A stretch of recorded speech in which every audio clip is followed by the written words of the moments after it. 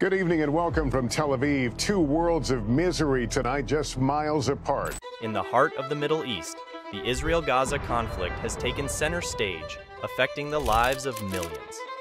However, its implications reach far beyond the immediate suffering, with profound consequences for the global economy.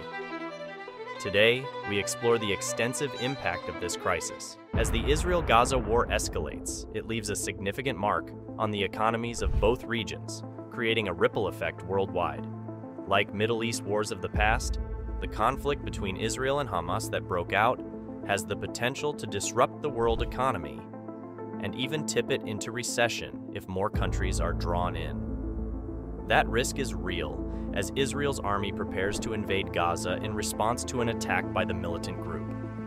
The death toll from the Hamas assault and the ongoing Israeli airstrikes on Gaza is already in the thousands. In Gaza, the devastating consequences are visible, with infrastructure destruction, power cuts, and essential goods shortages. The economic outlook for Gaza is grim. Prolonged conflict and potential geographic expansion of the war could significantly darken the economic picture.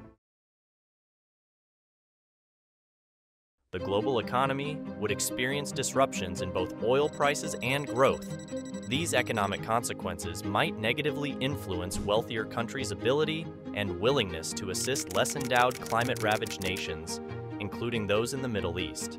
Furthermore, it could bolster those advocating for a slower transition away from hydrocarbon production, hindering progress towards sustainable energy sources.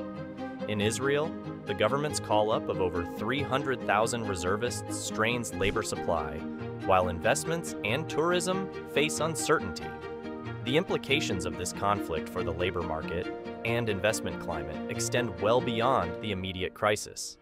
Conflict in the Middle East can send tremors through the world because the region is a crucial supplier of energy and a key shipping passageway. The Arab-Israeli War of 1973, which led to an oil embargo and years of stagflation in industrial economies, is the clearest example. Other conflicts had a more limited impact, even when the human toll was high. Today's world economy looks vulnerable. It's still recovering from a bout of inflation exacerbated by Russia's invasion of Ukraine last year. Another war in an energy-producing region could rekindle inflation. Broader consequences could extend from renewed unrest in the Arab world to next year's presidential election in the US, where gasoline prices are key to voter sentiment. All of these potential effects depend on how the war develops over the coming weeks or months.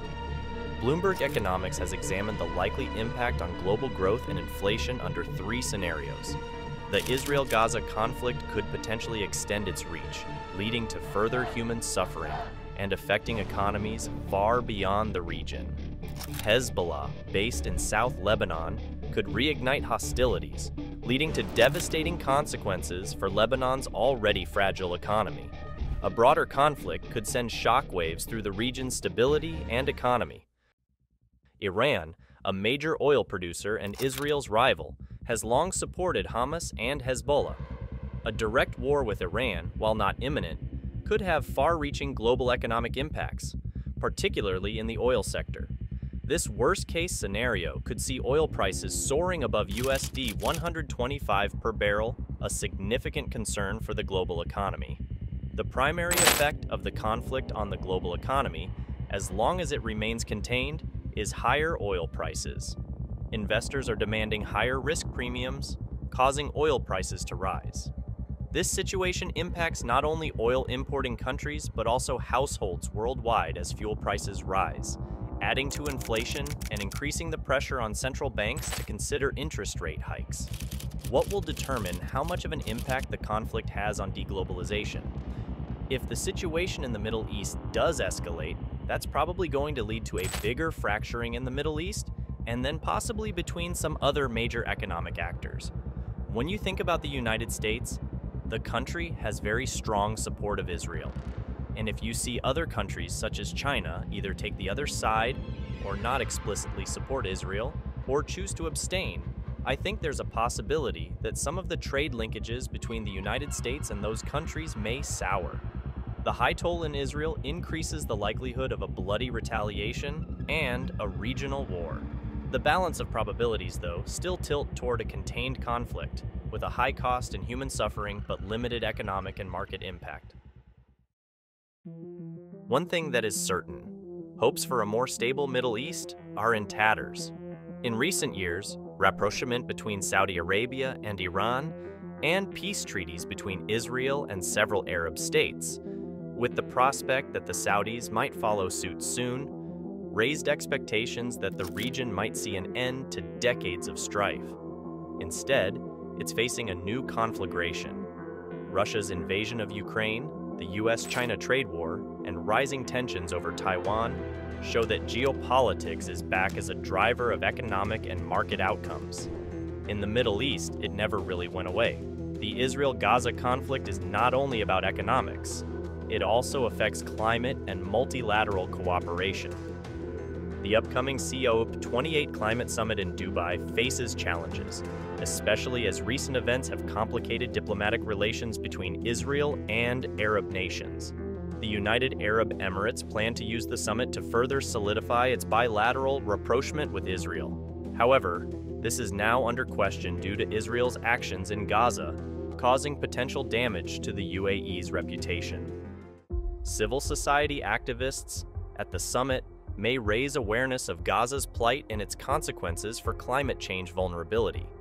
These calls may well expand into a critique of Arab regimes' normalization and cooperation with Israel, challenging the COP's hosts to uphold their pledge of inclusion and free assembly.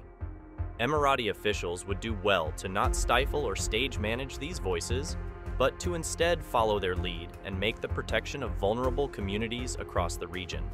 Palestinians under siege and occupation, but also the countless other people affected by conflict and displacement elsewhere, a more prominent part of the summit's adaptation agenda.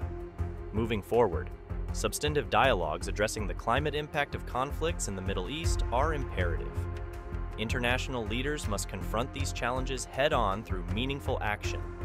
It's vital to recognize that climate change and conflicts are interconnected, and tackling one issue can lead to progress in addressing the other. As the Israel-Gaza conflict unfolds, its repercussions resonate far and wide, emphasizing our collective responsibility for peace and sustainability in our interconnected world.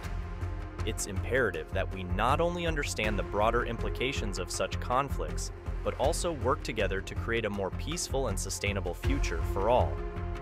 Meaningful action and dialogues. Addressing the climate impact of conflicts in the Middle East are crucial steps towards a more resilient and harmonious world. Thank you for joining us on this important journey.